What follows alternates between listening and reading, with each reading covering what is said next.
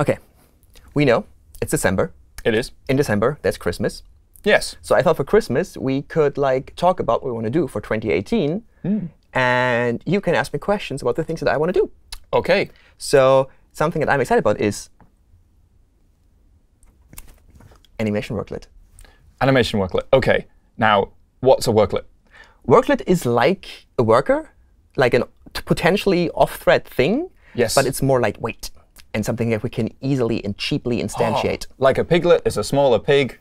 Yes. A worklet is a smaller worker. Right. OK, I understand. Now, an animation, what's that? Actually, I know. But what is an how does that fit inside a worklet? So you know how sometimes you end up doing JavaScript in a raft just to make complex animations or have something stick to your finger, like drag and drop things with transforms. Like on native, where you scroll a thing, a header sort of goes up, something changes size. These kind of things. Those would go in a worklet, because the worklet would be called on every frame. Worklets can't access DOM. No. But we have special thingies like proxy elements, so you can still transform them with the fast GPU operations like transform and opacity, but only those things. Oh, OK, so it's just the things that can be composited. Exactly. It basically runs on the compositor. Technically, that's not true, but might as well think about it that way. So you can manipulate where things appear on screen. It's really fast, and you can do really fancy things. OK, so what can I do that in response to? You can do it in response to time, because that's how animations work. But that also is true. In response to scroll. So that can have frame-perfect scroll-linked effects.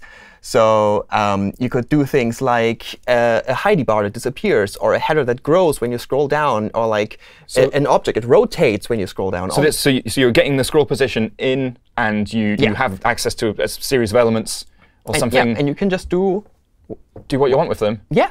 OK. And then with time, you just give it I want to do an animation for 20 seconds.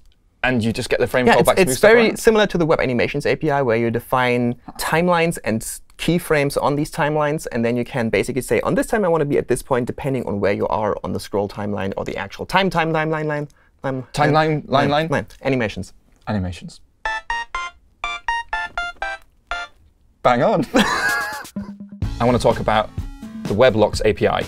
Go. Is that like warlocks? No. So it's like mutex locks and stuff. Yes. Correct. What is how?